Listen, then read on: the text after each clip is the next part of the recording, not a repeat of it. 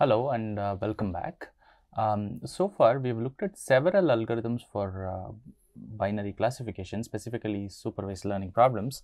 Under supervised learning, we've looked at regression and then specifically binary classification. And for binary classification, we've looked at several algorithms, which includes, let's say, logistic regression, support vector machines, boosting as an ensemble method, which we saw recently, and even perceptron and things like that. Of course, we have also seen other methods like decision trees, k nearest neighbors, and so on. So what we are going to ask and answer today at a high level is why are there so many methods, right? So for instance, when we spoke about the problem of regression, we just came up with a single method, which was linear regression, and then we looked at regularized version of linear regression.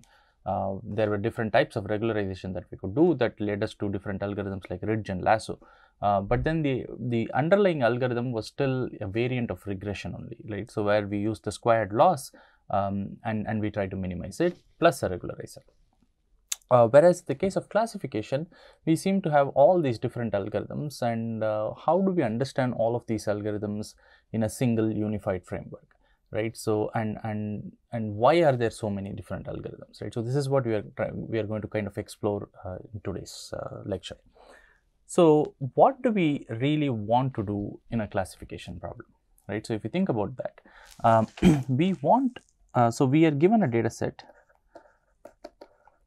as usual, x1 y1 dot xn yn, xi's are in Rd. Now yi's are in, let's say, +1 -1, and if you remember, our goal was to learn some h which will map Rd to plus or minus 1. Now, how do we measure the performance of h? Well, what is the most intuitive way to measure performance in a classification problem? Well, what I can do is I can look at performance measure, which is the error. Performance measure, I can measure the performance of a particular h as by looking at sum over I equals 1 to n indicator of h of xi not equals yi, right? So what does this indicator mean? Well, this indicator means that indicator of some z, this is a function which takes a value 1 if z is true, we have seen this before, and 0 otherwise. This just then counts the number of mistakes that h is making on the training set.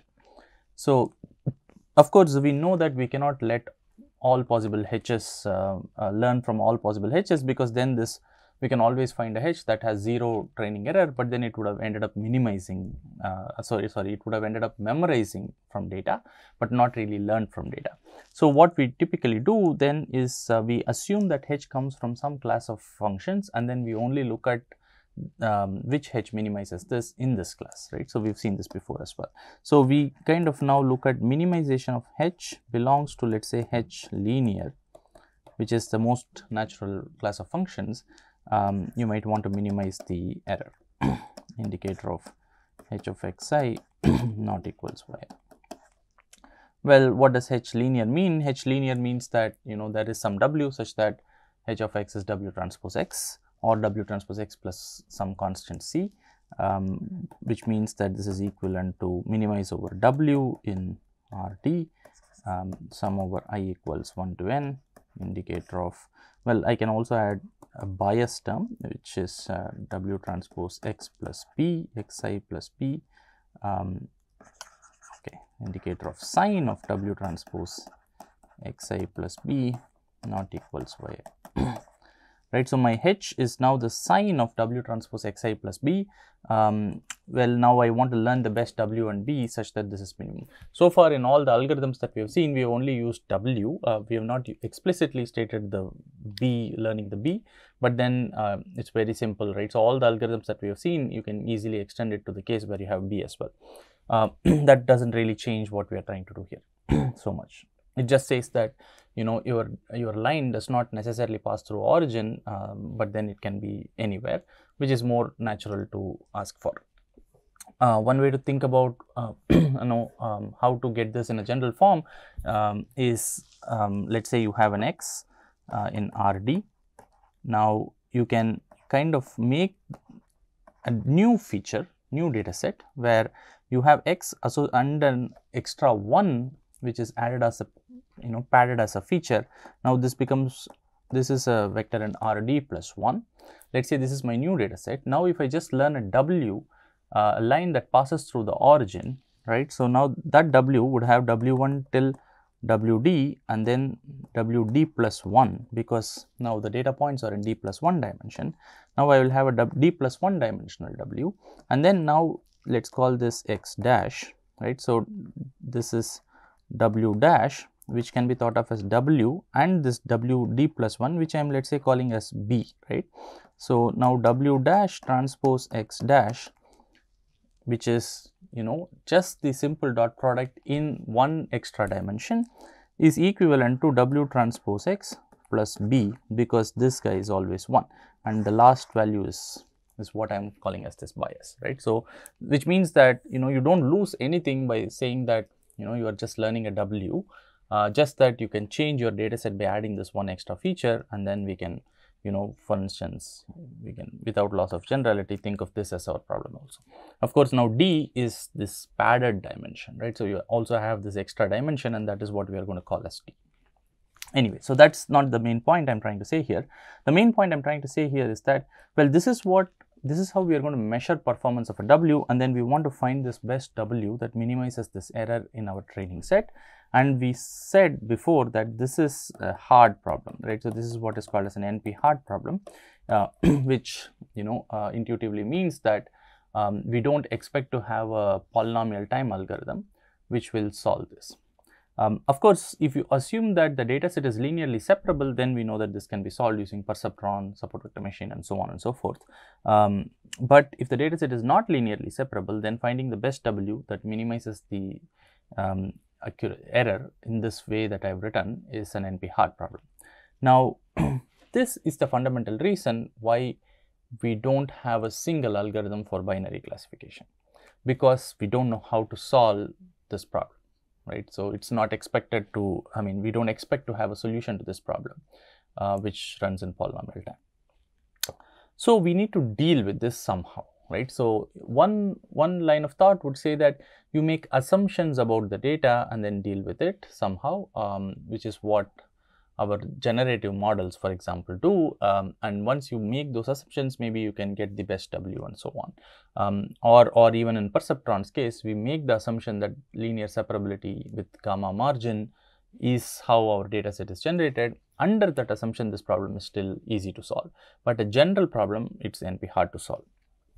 So how do we deal with this, right? So now the way different algorithms are dealing with it will become apparent if we take what is called as a loss function view. What is this loss function view?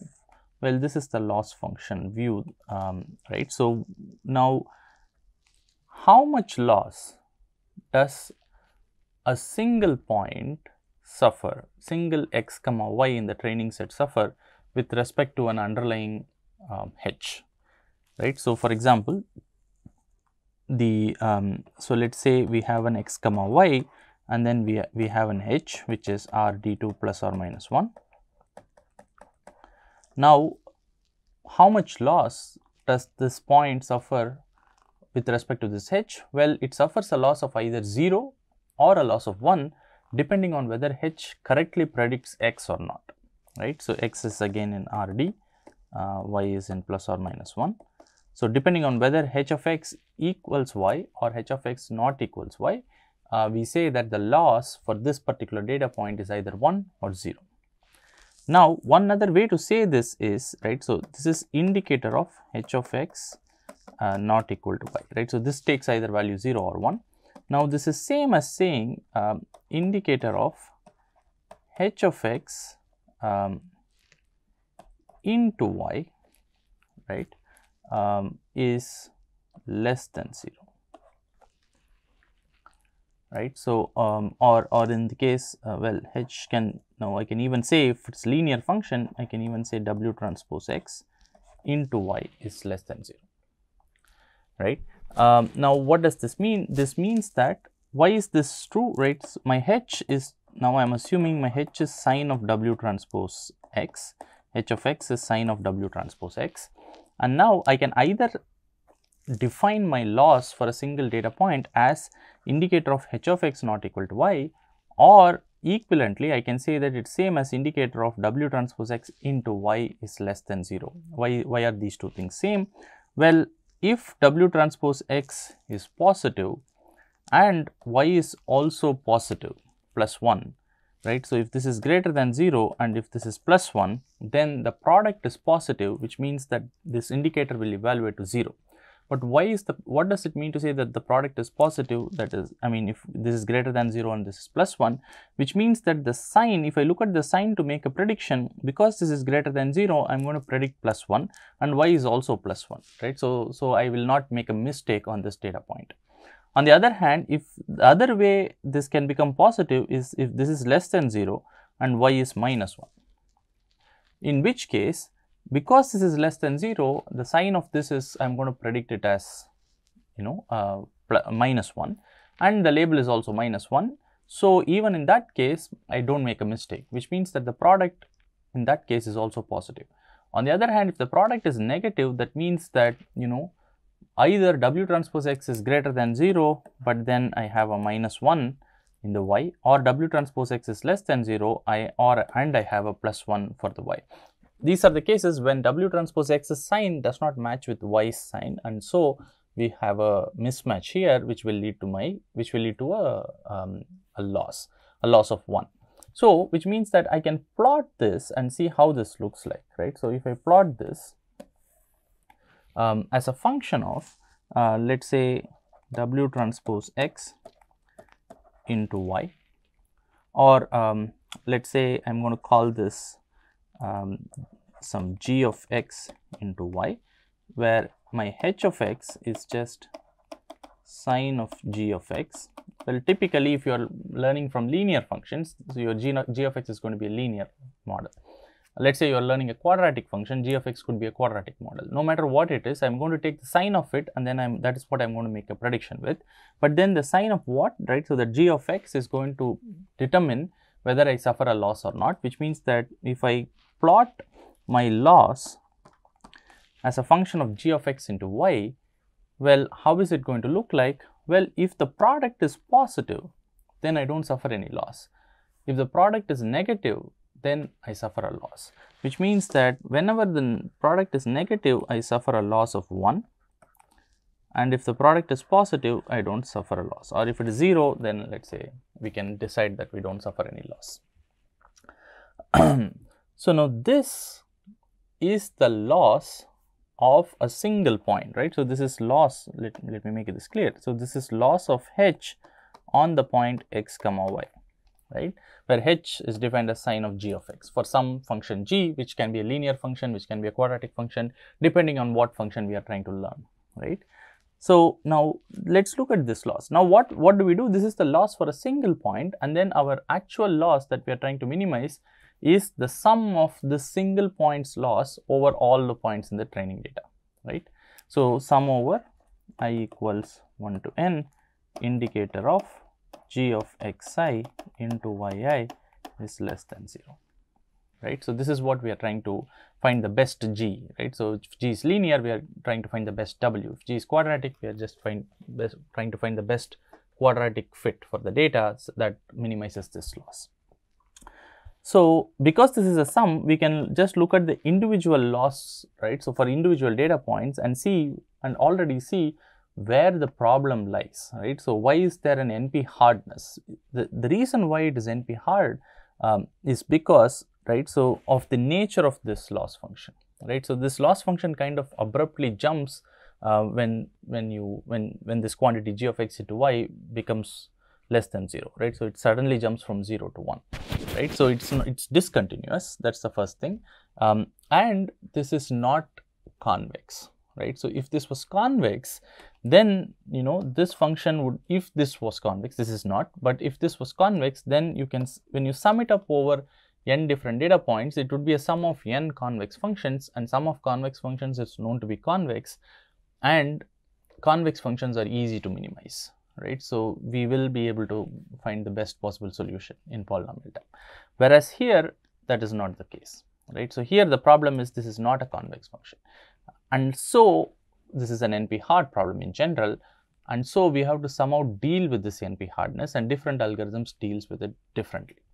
Now let's see how each of these algorithms actually deals with it, and that will kind of give us very good insight about this whole picture from a loss functions point of view. Okay, so let's understand the, let's start with an algorithm which is a bad algorithm, but nevertheless can be put in this framework. The algorithm is as follows, right? So the algorithm is, using algorithm 1, let me call this algorithm 1, using regression for classification. Right. So what does using regression for classification mean? Well, that there the loss of some function with respect to some function g with respect to data point, or let me say, yeah, so with respect to data point x comma y is going to look like what? Well, it's going to look like sum over, well, for a single data point, it's going to look like g of x minus y squared. This g could be w transpose x. If it's linear regression, this is just w transpose x, right? So this is how we define the loss to find a good function g, or to find a good w, right? So, and now once you have defined the loss for a single point, then you add it up over all points and find the best possible g, right? So now, but the problem is, in a general linear regression problem, this y can be any real values, but then here y is just plus or minus 1, right? So, and that's why we said that this is a bad idea to use regression to solve the classification problem. Of course, our h, remember our h is finally going to be, h of x is going to be sine of g of x, right? So that's always the case, right? So this is the final classifier, but then to find the g, we are going to use a linear regression problem. We know that this can be solved efficiently in polynomial time. If it's linear regression, it's just matrix operations will give you the answer. And now once you get that w from linear regression, then you will use sine of w transpose x to make a prediction, right? So now how do we think of this in the previous picture that we have put down? So we can see that this is exactly equivalent to, so let's see, g of x into y minus 1 squared. I claim that these two things are the same, and we will see why writing it in this form is a good idea, right? So now y, remember, can take only values plus 1 or minus 1, right? So if I expand this guy out, so this is just g of x squared plus y squared minus 2 g of x into y, right? So now this is g of x squared as usual. Y square is always going to be 1 because y is just plus or minus 1. So this is 1. So this is minus 2 g of x into y. Now let's look at this quantity. Now this quantity is equal to g of x into y squared plus 1 squared, which is 1, minus 2 g of x into y. But then again, g of x into y squared is g of x squared into y squared, which is just g of x squared plus 1 minus 2 g of x into y. This is 2, this is 1, right? 1 and 2, 1 equals 2, which means that I can either view the loss when y is plus or minus 1, not in general, but when y is plus or minus 1, which is the problem that we have. G of x minus y squared is same as g of x into y minus 1 squared. Now this means that, let's go back to our picture and see what this means. This means the following, right? So we had this picture earlier where we had the 0 1 loss, which is, right, so the blue is what is called as the 0 1 loss. It takes a value either 0 or 1, where the x axis is g of x into y and the y axis is loss. Now we are seeing the regression problem, right? So if you solve the regression problem, it means that you are inherently using the following laws. What laws are we using? We are using the following laws, that g of x into y minus 1 squared, which means as a function of g of x into y, right? So that is the variable. If you can just think of g of x into y as the variable, that's what our x axis is. Now minus 1 squared, which means that there is a 1 somewhere here, and now that loss is going to look like the following, right? So it's going to go like this, right? So this is just the function g of x into y minus 1 squared, that is the regression loss, or what is usually called as the squared loss. Now what is this telling us? What is this picture telling us? This picture is telling us that we originally wanted to measure goodness of a particular h, which comes via a g, for a single data point using the dark blue loss. On the other hand, if you use the regression problem to solve classification, then you are pretending that, well, the dark blue is equivalent to the light blue, which is the regression loss. Instead of minimizing the dark blue loss, which is NP hard in general, we are using a surrogate loss, which is the light blue loss, which is the regression loss. Now then, as you can see, right, so the dark blue and the light blue are widely different, right? So why is this widely different? Why? Because, you know, the white blue loss, right? So even if my g of x into y is correctly predicting the sign of g of x into y, even if it is correct with respect to what the label, true label is, right? So which means that if this value is positive, then that means that the sign of g of x, h of x, which is what the classifier would be, would actually correctly predict for y. Still, that point would suffer a increasingly large loss if the value g of x into y is large, right? Because this is a regression problem, right? So you are just trying to minimize g of x minus y squared, and y is plus 1 or minus 1. If g of x is large, but then even if it is positive, the difference squared is what is contributing, right? So this point is contributing so much to the loss, and this difference can be positive even if the sign of g of x is matching y. So which means that, you know, in this region, right, so as you move in this direction, this is going to make larger errors even for points where h of x would actually correctly predict with respect to the dark blue 0, 1 loss. And that's why this is a bad idea, right? So especially when you have outliers, that means that the outlier is going to be somewhere here. Maybe you are predicting it correctly. I mean, h of x will predict it correctly, but then your g, which you are trying to learn, would give a large loss to it, and so it's a bad algorithm in general, right? So this is a bad loss, right? So basically what I'm saying is that the light blue curve is a bad way to approximate the dark blue curve. So we need a better ways to do this. Let's see if there are better ways to do this.